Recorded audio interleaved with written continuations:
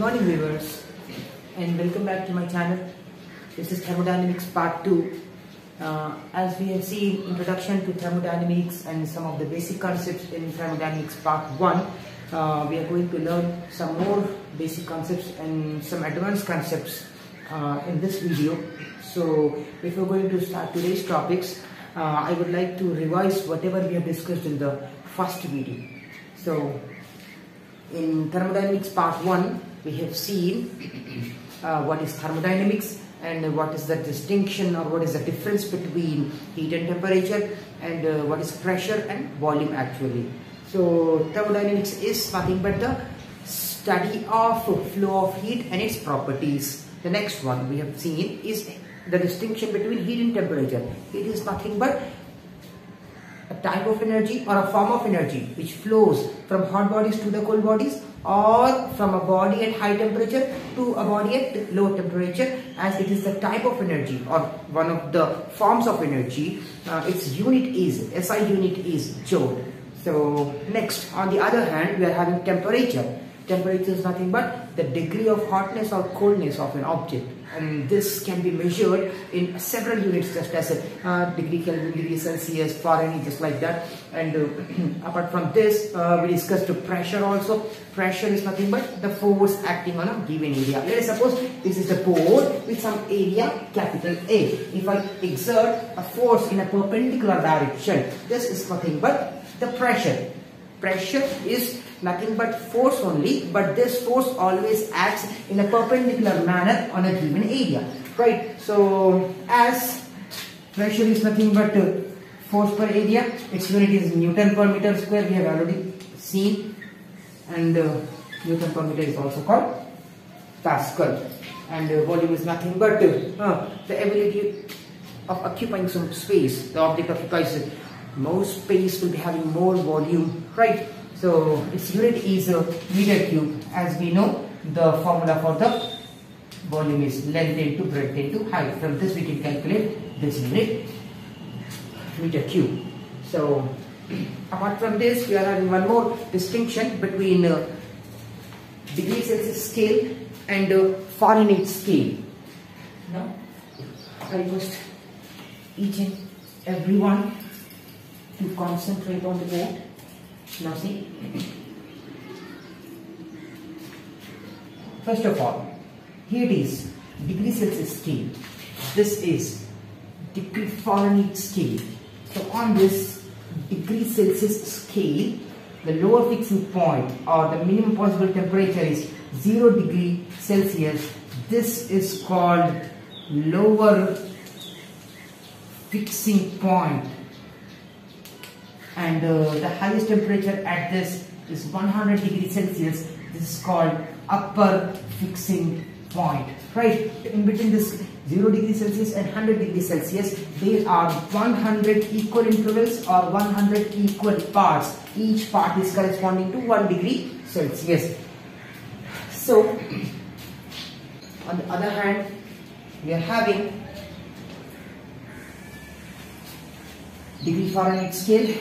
The minimum possible temperature here is 32 degree Fahrenheit, and here it is 212 Fahrenheit. Why I am starting from 32 degree Fahrenheit? Because on the degree Celsius scale, 0 degree Celsius is exactly equal to 32 degree Fahrenheit. On Fahrenheit scale, these two are equal. Nothing but either you say 0 degree Celsius or you say 32 degree Fahrenheit, the amount of temperature or the reading will be the same, right? So in between this 32 degree Fahrenheit and 212 Fahrenheit, there are 180 equal parts. So this is called lower fixing point and this is called upper fixing point, right? So these are our today's topics.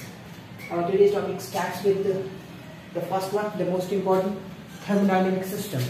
A thermodynamic system is nothing but the particular area or a specific area under consideration on which we can do the thermodynamic study I mean, let us suppose here is a container, and this container, in this container you are having an ice cube, right? So as you go on heating this ice cube, the ice cube starts melting, nothing but it is changing its state from solid state to liquid state, right?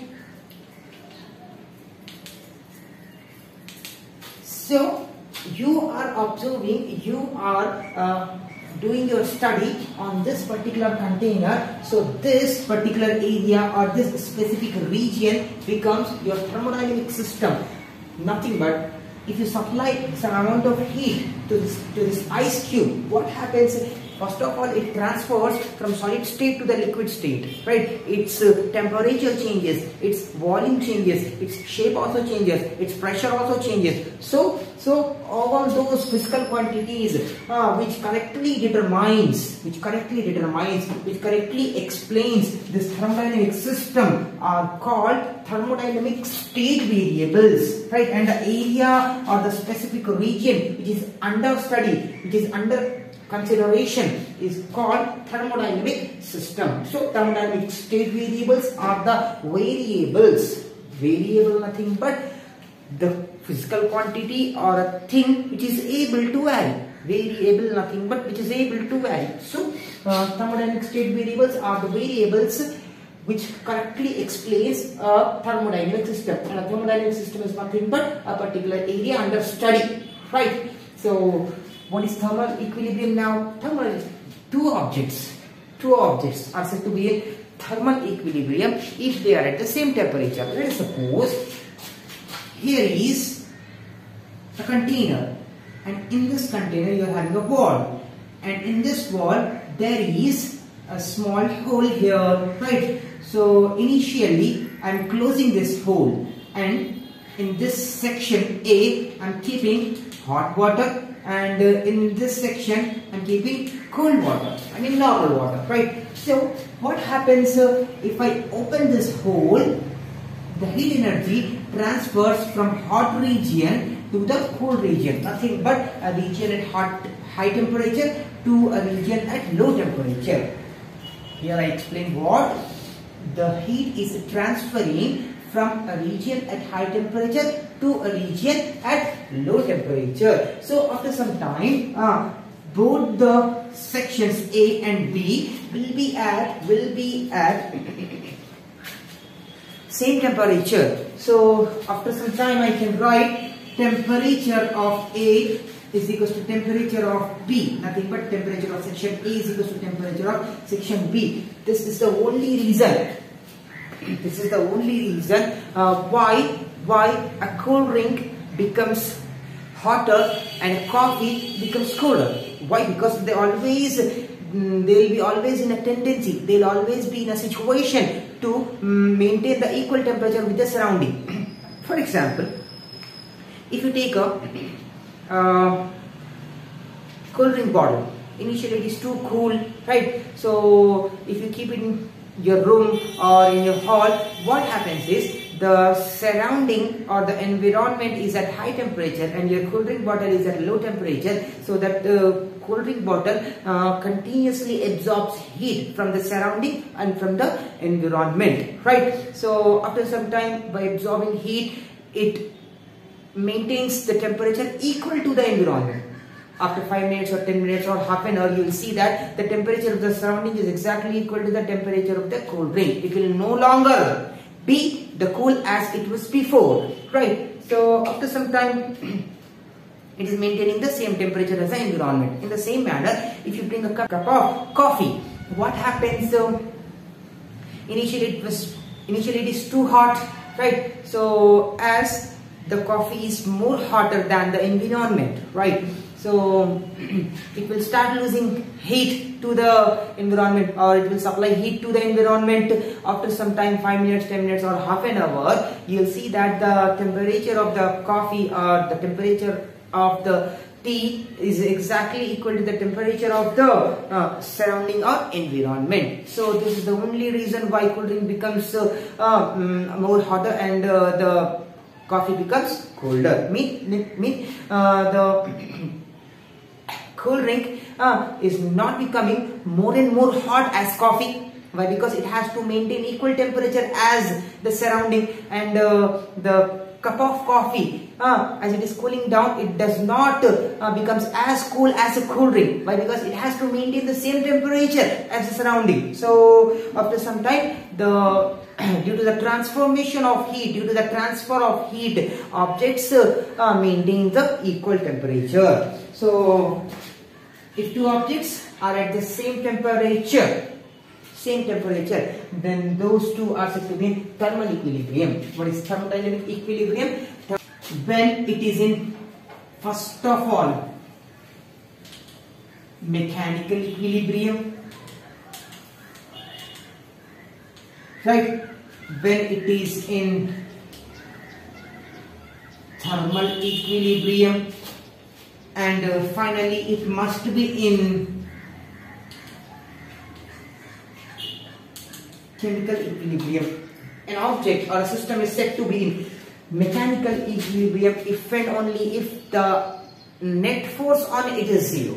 Let us suppose I am standing here. On me, the downward gravity is exactly balanced by the normal force, right? Upward normal force. So on me, the downward force is equals to the upward force. So I am in the mechanical equilibrium. Now, thermal equilibrium we have already seen. Two objects are said to be in thermal equilibrium if their temperature are same. So, chemical equilibrium is nothing but the two objects are said to be in chemical equilibrium if the number of particles are same in both. Right? Now, if a system is in mechanical equilibrium, thermal equilibrium and chemical equilibrium, then only it is said to be in thermodynamic equilibrium. Remember one point, thermal equilibrium is different from thermodynamic equilibrium. Thermal equilibrium always refers to the same temperature, right? Thermodynamic process is nothing but the passage or the transfer of a particular thermodynamic system from initial state to final state. Let us suppose, you need not to think very typically, you need not to go into so much deep or so much depth, or you need not to get confused. The concept is very, very easy. Thermodynamic process, melting of ice is nothing but a thermodynamic process, right? And what is the beauty of that thermodynamic process? Melting of ice, it starts and it ends at a particular temperature only. The complete process is carried out, or the complete process takes place at a constant temperature. Right? Now, so let us suppose this is a glass in which I have some ice cubes, right? If I start heating, before I start heat, the temperature is equal to 0 degrees Celsius, right? If I start heating, all of the ice melts and becomes what? Water. Now, quickly after the ice melts, the last cube melts, the temperature is equal to 0 degrees Celsius only, right? So, melting of ice is also an example for thermodynamic process, in which it transforms itself from an initial thermodynamic state to a final thermodynamic state. Initially it was in a solid state and finally it is in the liquid state. So the last one is a cyclic process. A cyclic process is the process in which a system starts from a particular initial thermodynamic state, and after some time it turns back to the same state. Ultimately it turns to the same thermodynamic state. So that process is called cyclic process. You'll get more clarity after listening to the example. See, let us suppose this is ice. If I heat ice, it will become water after melting, and if I further heat, it will become what? Vapor, right? If I cool down the vapor, it will become water again. If I cool down the vapor, it will become water again. If I further cool the water, it will again become ice. So from ice to vapor and again vapor to ice. This is a cycle, right? So this process is called cyclic process, in which the system again touches the same initial thermodynamic state.